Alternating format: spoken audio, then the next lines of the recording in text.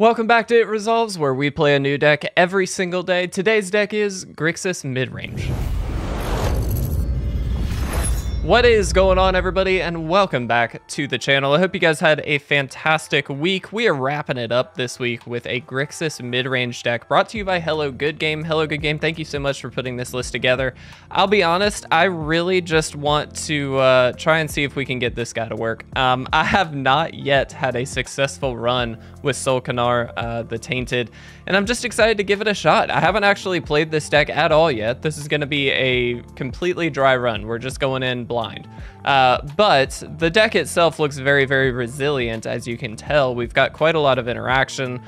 We've got March, we've got Flame Blessed Bolt, we've got that Fading Hope. Infernal Grasp is in here. We also have to Make Disappear. For those go wide decks, we do have Malicious Malfunction, which I think is a really good call. Not only because it does deal with quite a number of things, especially if you're up against like a Selesnya enchantment style list or something along those lines, but it also exiles stuff, which against things like Kami of Transience is a really, really important factor that you do need to consider. Another thing, we also have Maestro's Charm, of course, and then sitting at that top end, we've got the Regent, we've got Soul Kanar, and then of course the Resurrected here as a 3 of. We do have Corpse Appraiser as well, so this is gonna potentially exile a creature from a graveyard, and if you do, look at the top 3 cards of your deck, you can put one of those cards into your hand, the rest into your graveyard, so kind of helps us cycle through. We do have an Ob Nixilis package here, just as a 2 of, but Ob Nixilis is obviously one of the, in my opinion, better planeswalkers in Standard right now, and I think just does a lot for the deck, so we're gonna kind of hopefully see what we can do there. And then of course Blood Tithe Harvester, dropping some of those early blood tokens represents a little removal as well, and in general it's just a really nice little 2-drop. So very interesting deck. I'm very excited to try this out, and again, thank you so much to Hello Good Game. You may notice as well we have a different background here. I moved around my desk setup a little bit here. My goal is to try and put some stuff on the wall behind us and that kind of stuff, hopefully make this a little bit more of a true setup space, because unfortunately looking at the door for the last couple months has not exactly been ideal. So hopefully we'll see that change over the next few days, few weeks, whatever. But regardless, let's go ahead and jump right in, guys. Hopefully have some fun. All right, guys, and here we are for game number 1. We'll see how this one goes. I'm okay to keep this. I don't have, well, I do have blue mana, excuse me. We have the tri-lands, which is always nice. We have the blue, we've got the double black. We've kind of got everything we need here, so I think this will be okay. I'm gonna be slightly aggressive here, given that this is a Delver, and just get it off the field. The reason being, we know that this is probably going to be the mono blue like combat research deck, and they're just going to want to play threats and then protect those threats, and I'm not super into them having that. So I think the best option is just to go ahead and get that off the field as quickly as we can. Here I will go ahead and shoot this for 2 because we can gain a couple points of life. It just keeps, again, stuff off of the board, which is important. You may be wondering, okay, well, we have Malicious Malfunction. Is it worth it to wait on that? It might be, but the reality is I don't really want to risk that.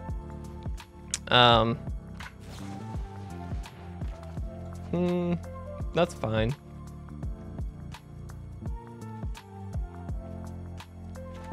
We'll probably end up playing this to counter something. Maybe not. Maybe they're still searching for a threat, in which case that's great. But at the very least, at the end of their turn, we may end up playing this. We'll see. Do we go for it? I think not, actually. Honestly, I think we are better off just kind of going for the big play. I'm assuming they have a counter. Just going to go ahead and say. Otherworldly Gaze. Okay, that's fine. That's perfectly fine. No counter. Do they have a bounce? Sure. Okay. Fair enough. We're tying up a lot of their cards here, which is kind of the important piece to this puzzle. We're just trying to make it difficult for them in the long term. I think we just go for it again, and if they counter it, they counter it. We've got the Moonveil Regent at this point too, so like we've got other outs. And so that's definitely probably the biggest threat, I would imagine. But Moonveil Regent is quite good. Nice. Okay. The nice thing about the Resurrected here is we can just drop this to straight kill it, which I think we will just go ahead and do. Hopefully they don't have a 1 mana counter. I don't know what they could have. They do have Otherworldly Gaze. Well, I guess they could have a 1 mana counter from the perspective of this cheapens up all their stuff, but at the very least we are going to hopefully get rid of this. No, they're going to phase it out. Okay, yeah, sure. That's fine. We do have outs to kill this, so I'm not overly concerned, but I don't love it either. You know what I mean? Sure. Okay. They're also leaving quite a bit of mana open. So they have Otherworldly Gaze definitely available. All right, well, first things first, let's try and bait something out. We'll obviously attack here because we can't do much else. So now the question becomes, do we try and drop a Moonveil Regent? Which I think is probably the play.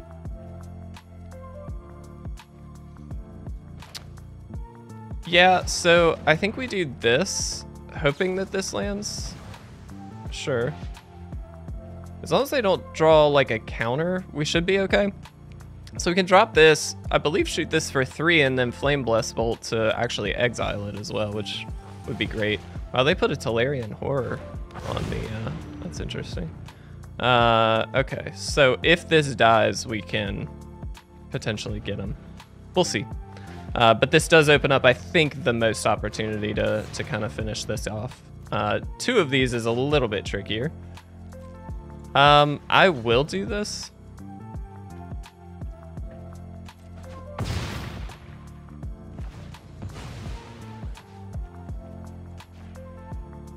We'll just get this one off the field. Perfect. All right, cool. We got the last card out of hand. That was really, really good. Okay.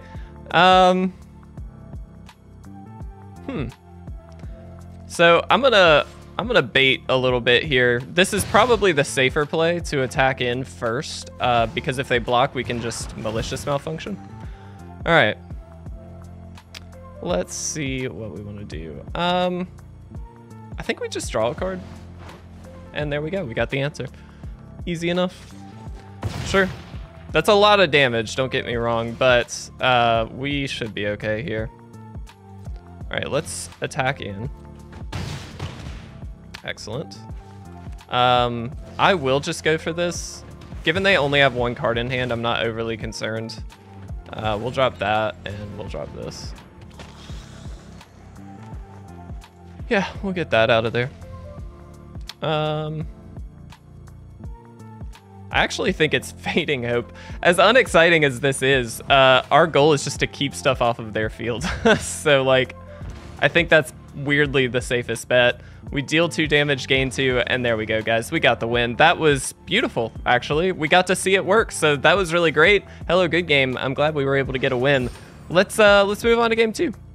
This month's Patreon rewards features the amazing tutor pack with some of the most powerful tutors in Magic's history. If you'd like to learn more or sign up today, please visit our Patreon at patreon.com/itresolves.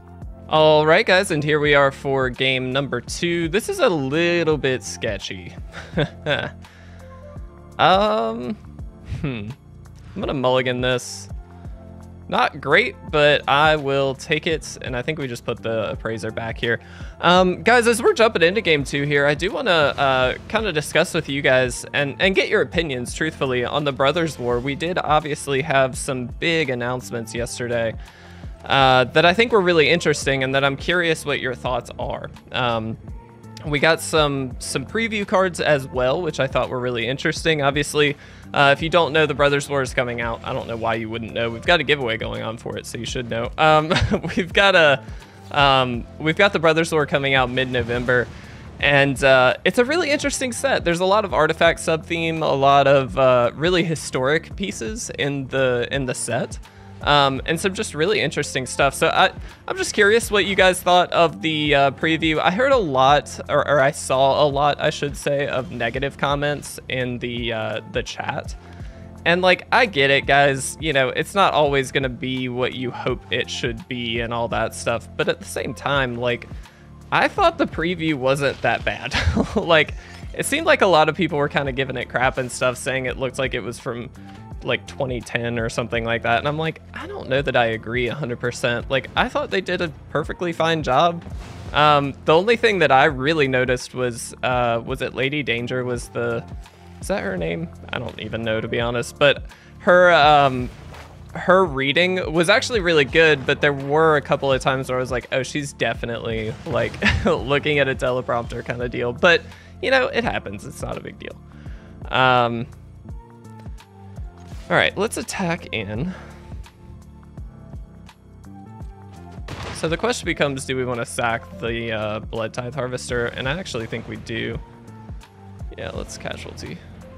But yeah, I'm actually really stoked about the cards. We get to see, and I actually think this is this is sick in my opinion.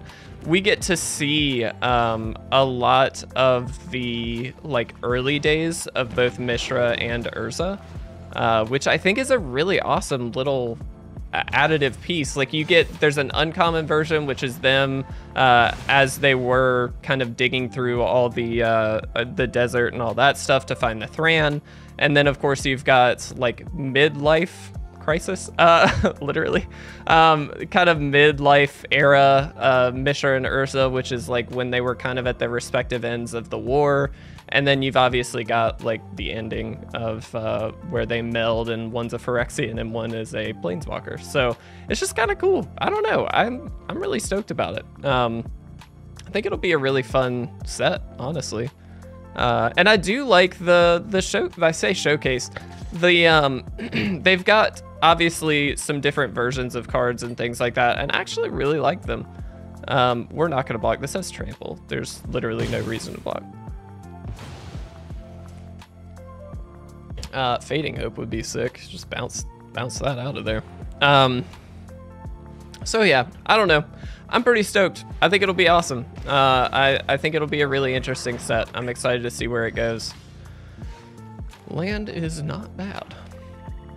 Okay, let's first do this.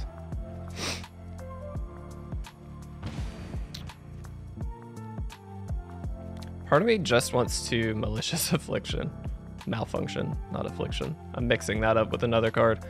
I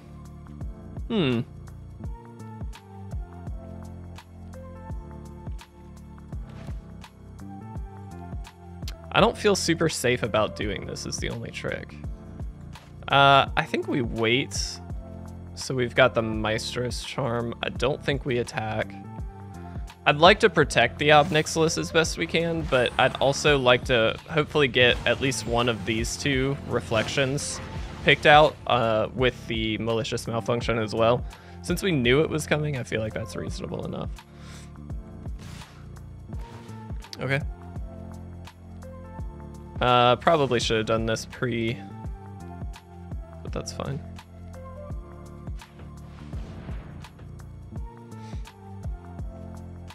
I actually think I just let the one in. I don't want to lose the life gain if I don't have to. Oh. Well, this changes things, doesn't it? Yeah. Okay, well, I'm kind of glad we burnt that out now. Cool. Okay, well, now we are forced into blocking, which is kind of fine because this still becomes kind of a nice little 1-for-1 here, and then potentially killing off this little sapling token as well. Which I will just kill the token, I think. I don't think there's a huge reason not to. It would also bait out another spell like this Gaia's Might, which I don't really think is that great of an inclusion here, but that's fine. Okay, well, we know we're gonna do this, so let's make sure we do that. And the question becomes, do we... I think we just Moonveil Regent, actually. Not 100% sure, This clearly is a deck that's looking to like pump up some random stuff, which is like kind of fine, but again, until they have both of these flipped, I kind of want to wait on the malicious malfunction. If they attack in, I'm going to be very interested. Really? I mean, we block. If they've got a spell, they've got a spell, but I need them to use it before we can malfunction anyway. So like, this is fine. Yeah, okay, cool. That isn't actually all that great because we actually just trade with this. Like naturally trade. This is kind of an odd play. And we get to kill this one, so now we don't even need the malfunction. Again, this also, if they do have a spell to save it, yeah, they're gonna use it, which is great, because now they've got one less spell. Cool. And now we've got 2 malfunctions. I am just gonna plus up here. I'm not gonna overthink that. Let's go ahead and do this. And yep, good to go. Yeah, I think we just wait. I'm not gonna pull the trigger on the blood token quite yet.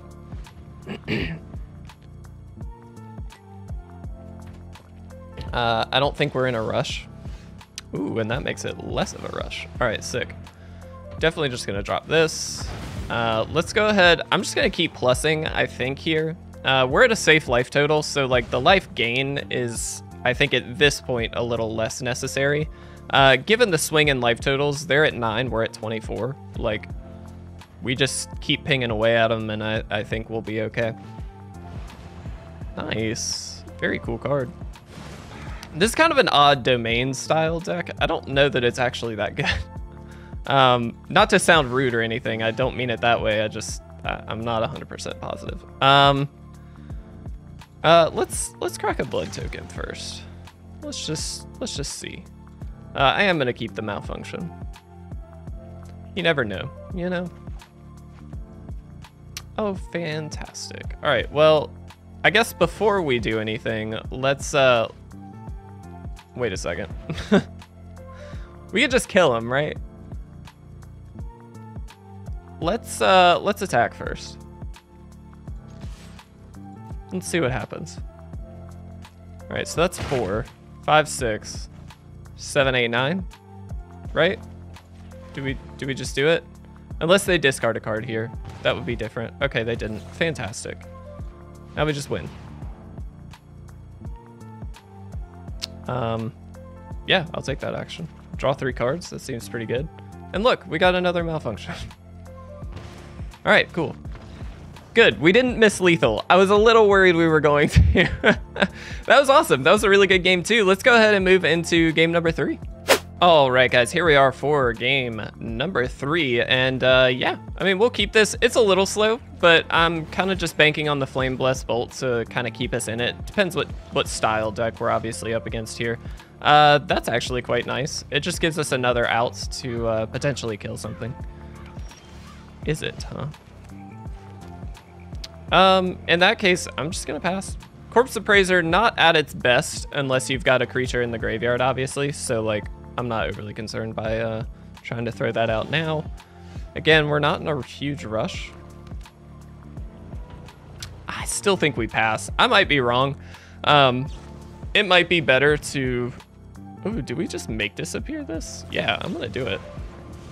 This is kind of an odd one to make disappear, but 3 cards is a lot of cards, so I'd rather shut that down. That might have been a bit aggressive, but it's fun, so. We think they have a counter, right? Nah, whatever. We're gonna go for it. If they have it, they have it. Gotta make them use it. Yep. Fair enough. That just meant that they didn't have 3 mana for another Thirst for Discovery, which is helpful. Do we shoot for Ob Nixilis or do we just wait? I think we just wait.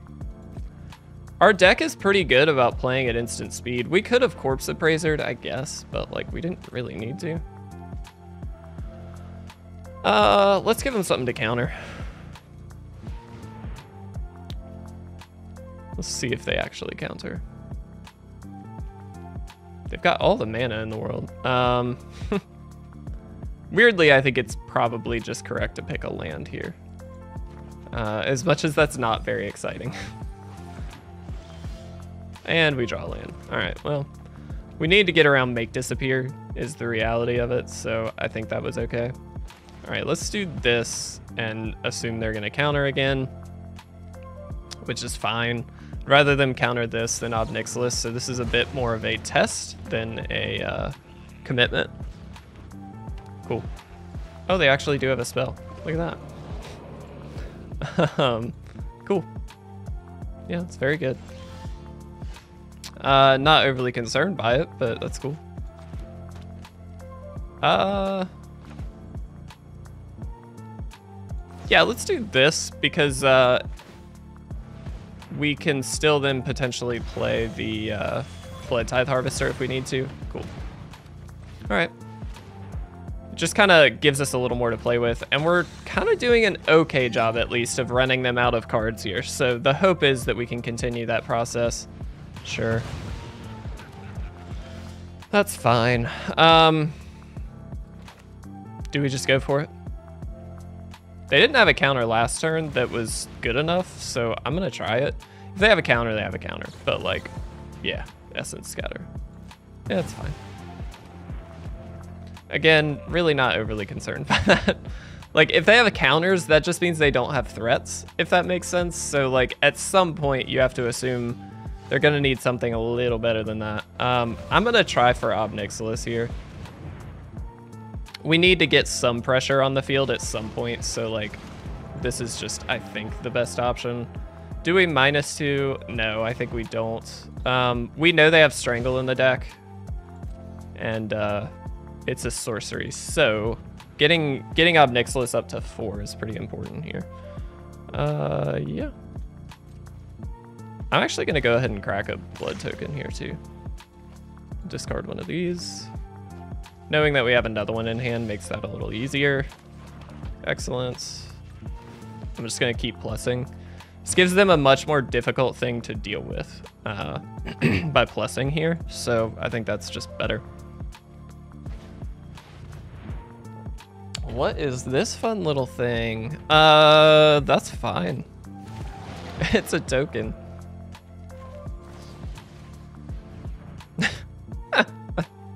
If they have a counter, it's fine. Like, it doesn't matter. Oh wow, they just gave up.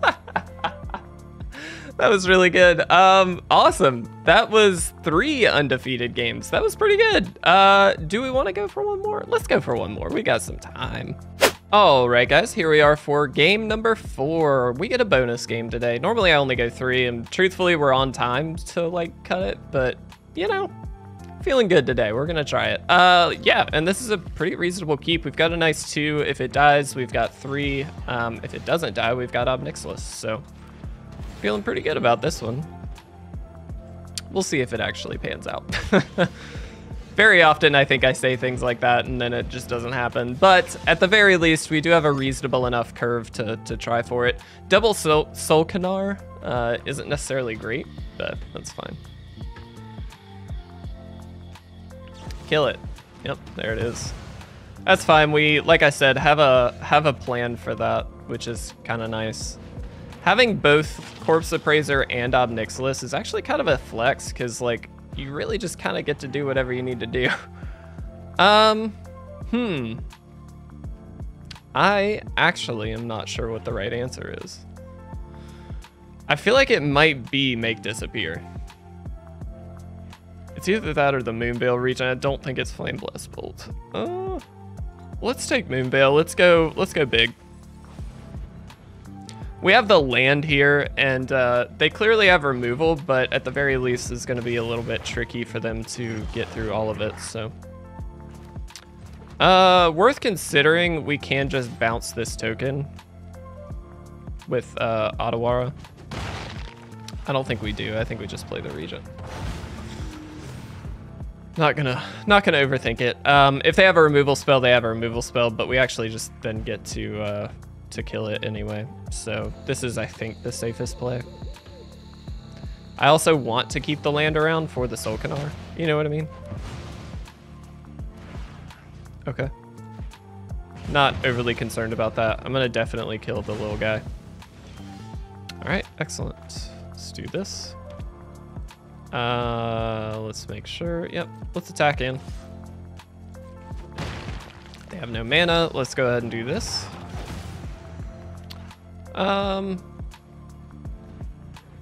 I just will draw a card, actually.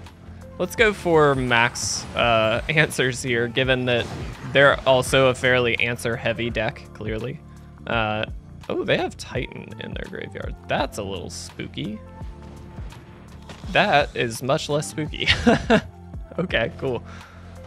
Double Harvester, very nice. You know it'd be good. Wow! Wow! That was amazing. I did not expect that. Cool. Yeah, that's pretty sick. Let's just little bit of an overkill, but I mean, come on, that's pretty fun. Let's play our Harvester. That was really sick. I'm very happy with that. Yeah, I mean, I guess we'll just drain 2, and I mean, they kind of need to have something big here. If they do play Titan, it's fine because we have the this little guy. Urtai? Am I saying that correctly? Honestly, I don't know. But I mean, we still are, I think, pretty much good. Let's go ahead and do this. Boop. Really should have put a shield counter on that. That would have been much better. Let's see. We can attack with all of them, which means no matter what, we'll be able to kill this little guy. Yeah, I'll go for it. They can trade off one of these. I don't particularly care. Wow, they're not going to. They're just gonna... Okay, I was gonna say. It's a little much, but that's cool. Yeah,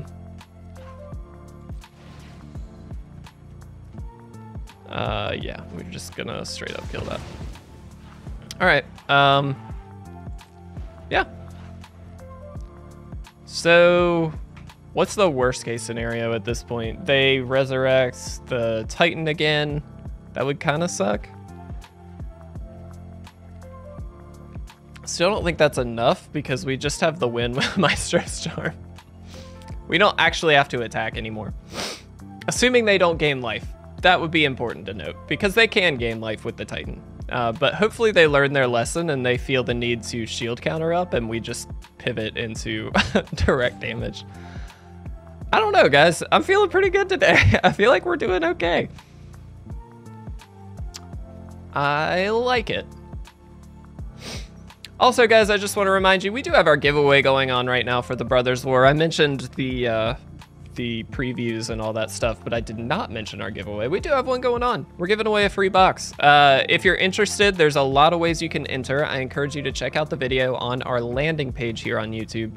We do also have an article over on our website, itresolvesmtg.com. If you go there, there's a lot of other stuff there that's kind of like our video hub. It also has a nice little store. You can get some merch if you would be interested. It all goes to support the channel, and of course, we really appreciate it. And we, of course, have the giveaway entry options and all that kind of stuff there. So please do feel free. We'd really appreciate it.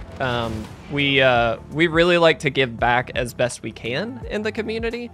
And that's certainly our small way of doing so, just given we don't have a ton of funds.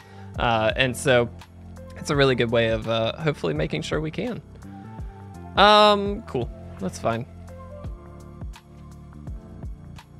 Excellent. Okay, so they did see the... Oh. All right, so we just win, right? We're gonna bounce that. Bye. We're gonna do this. We're just gonna just get that out of there. All right, so they've got 1 mana available. I don't know what it could be. I really doubt anything. Yeah, they're just gonna. All right, yeah, that's cool. And there we go, guys. We got the win. That is 4 undefeated games. Let's go ahead and wrap this one up. All right, guys, so that was an undefeated run with this Grixis Midrange list. We finally got Soul Kanar to work. I am beyond ecstatic by that because truthfully, I've played a handful of decks, some of which you have seen, some of which you haven't, that have run him, but I haven't really been able to get him to work. we really got them to work in these games. And so I'm really excited to say that that worked out beautifully. Hello, Good Game. As always, my friend, thank you so much for building and sharing your deck list over on Aether Hub. I really do appreciate it. This was a blast. I highly recommend trying this deck out. It is very control-y in a lot of ways, but it feels very pressuring as well, as in a lot of the controlled elements, as in Soul Kanar, the Resurrected, things like that, are they're controlling elements for sure, but they also feature a little bit more pressure. And so it's a little more like hands-on than like an Azorius control deck where you're just kind of countering, sweeping, and then you play the big threat. This, you kind of get to do things all at once, which I really like, and it worked out great. So guys, highly recommend. Hello Good Game did an amazing job with this deck. We did get an undefeated 4 games with it. That was beautiful. So thank you guys very much for watching. I really do appreciate it. I know when I mark this as undefeated, somebody is going to get pissed off about it. So thank you. You're welcome. Enjoy. Have fun. Get pissed off. Can't wait. I love you guys very much. Have a great weekend. I will see you guys tomorrow.